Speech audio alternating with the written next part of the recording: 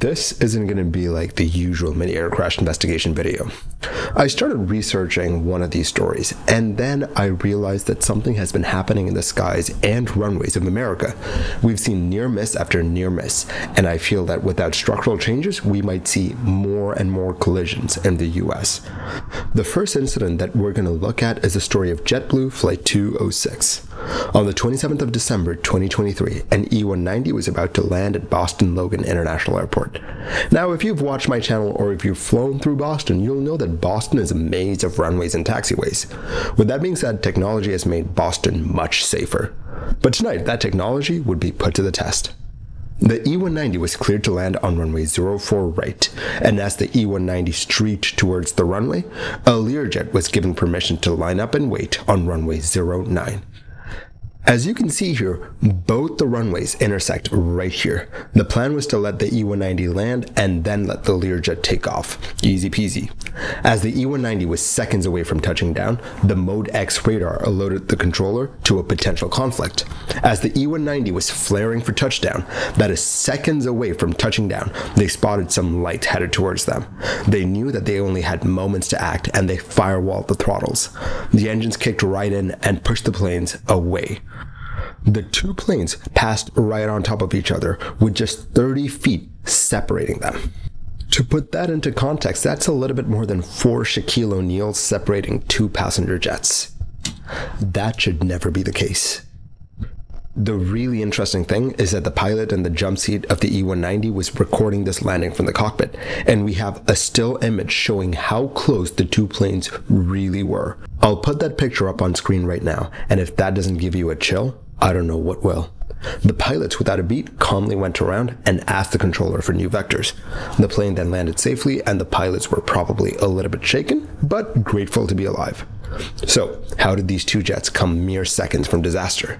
The investigators looked at the clearance that the Learjet had gotten. He was to cross runway 4 left onto taxiway Echo, and then take taxiway Mike to runway 9. He was then told to line up and wait, and then, for some inexplicable reason, instead of lining up and waiting, the pilot took off. When asked about this, the pilot of the Learjet responded that he thought he responded to the lineup and wait clearance, but in his head, he thought that he was already cleared for takeoff, and so he took off. If you're wondering, he eventually got a number to call when he was in his cruise. So this is the incident that I started researching, and that sent me down this near-miss rabbit hole, and boy, does it keep going.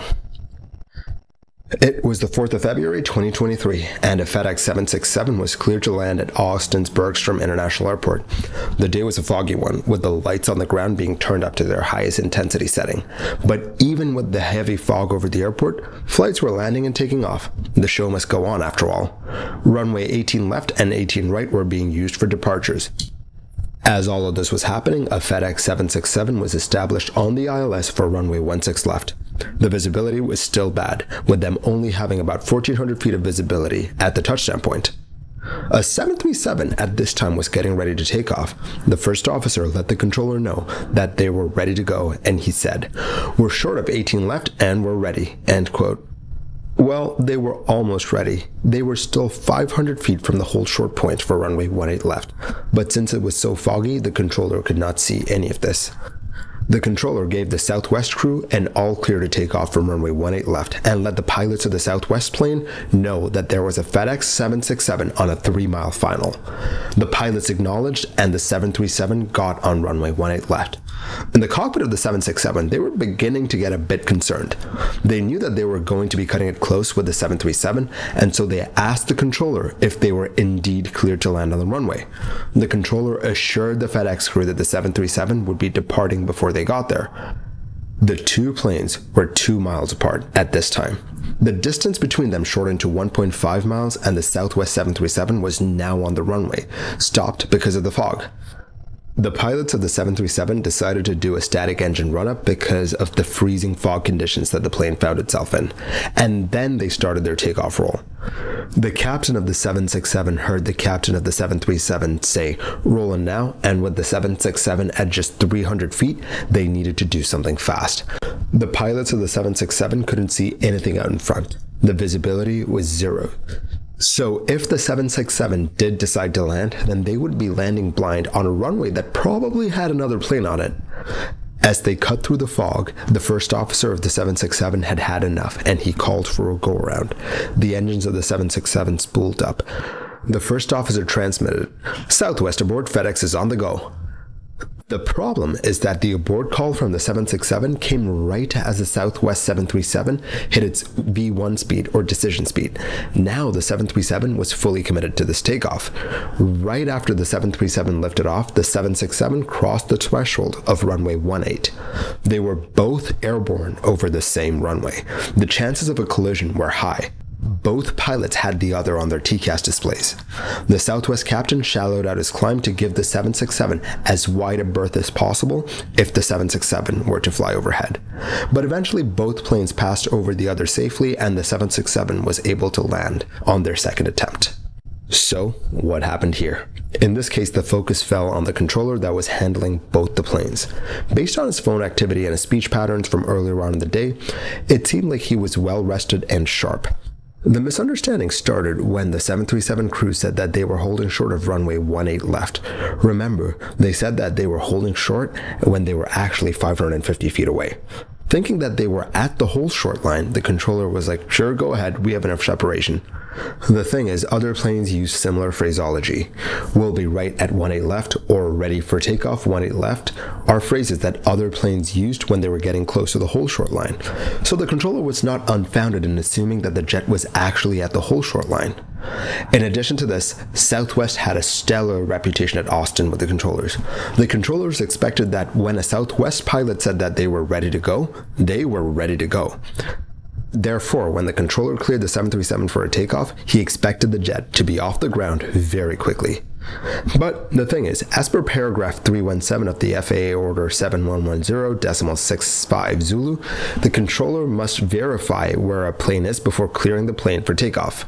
In this case, he did not, falling victim to what is known as expectation bias. He should have asked the pilots where they were in the airport before issuing that takeoff clearance. In this case, being able to track ground movements would have averted this from happening, and it would have been possible for the controller to know exactly where the 737 was without having to have a mental model of where all the planes were. But to be fair to the controller, if the plane had not stopped up for an engine run-up, they probably would have been able to take off with no issues with plenty of separation. So that's our second near-miss story. But dear viewer, this keeps going on and on. We have one more tale of near-miss in America. On the 13th of January 2023 at JFK International, American Airlines Flight 106 was getting ready to take off from JFK, bound for London Heathrow. Based on the ATIS information, they were expecting a takeoff from runway 31 left, and they were prepping for that mentally. But that quickly changed. They were now departing from runway 4 left, and so the captain reprogrammed the FMS and then briefed the crew about their new departure. The crew eventually got their taxi clearance, and they were asked to taxi to runway 4 left via a left turn onto taxiway Bravo and to hold short of taxiway Kilo. The first officer responded with, "Bravo, short of Kilo, American 16. But as the American Airlines jet was being pushed back, the captain had something else on his mind. The jet was being pushed back, and he was supposed to be getting an ACARS loadout message pertaining to all the cargo on the jet. But as the jet had some lithium-ion batteries, which are classified as hazardous cargo materials, the loadout closes message was taking longer than usual. He taxied the plane slower than normal to allow for more time for the closeout message to arrive.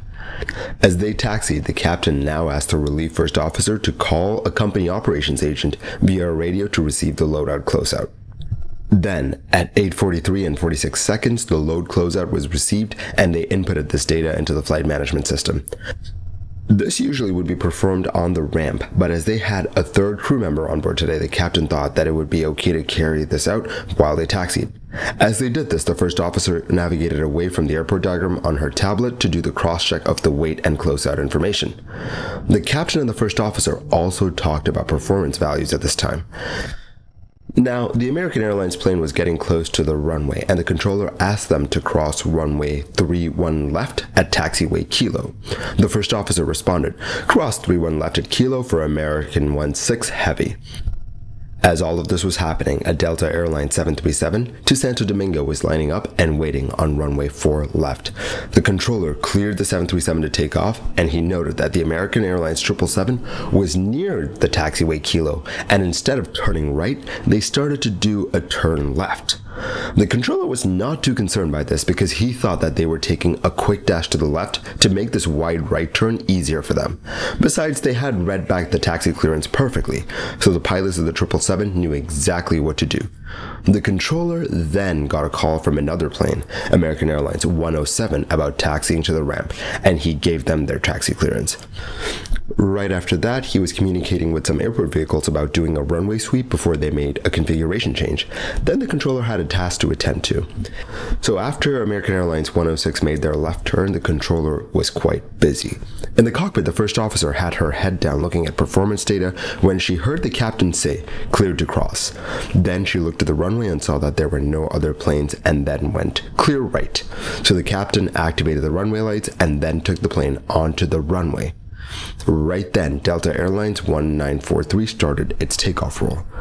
As the nose wheel of the 777 entered runway 4 left, the 737 was pushing up against 100 knots. Right as the 777 entered the runway, the lights around the runway went bright red. The captain of the 777 did not know why that had happened, so he added power to cross the runway faster. The relief officer looked off to the right just to see the 737 starting to barrel down on them. But the first officer thinks that it's another plane taxiing on runway 4 left. The controller realized what was happening and immediately called out to the Delta 737 to reject their takeoff attempt in an attempt to get to them before they hit their V1 speed. The Delta crew braked hard, and they were able to bring the jet to a stop 300 feet before the 777. When the 777 switched over to the tower frequency, the first thing that they heard was that there was a possible pilot deviation and to stand by for a number. In the case of American Airlines Flight 106, the pilots took a wrong turn. But it's not as simple as that. They were given the correct taxiway instructions and they read them back correctly, but they still went and crossed an active runway. This might be because they were still in the mental model where they were going to take off from runway 31 left, as they initially thought, and had not readjusted to their near clearance of runway 4 left. The captain was so adept at this route that he could taxi the plane almost subconsciously. He had a mental model of how to get the plane to runway 4 left, but in this case that was wrong. A question that the investigators had was why the first officer and the relief first officer did not pick up on the mistakes that the captain was making. The first officer had her head down and was doing quite a bit of work as the plane was being taxied. The first officer knew that herself and the captain were quite familiar with JFK's layout, so the probability of them making a navigational mistake on the ground was so low.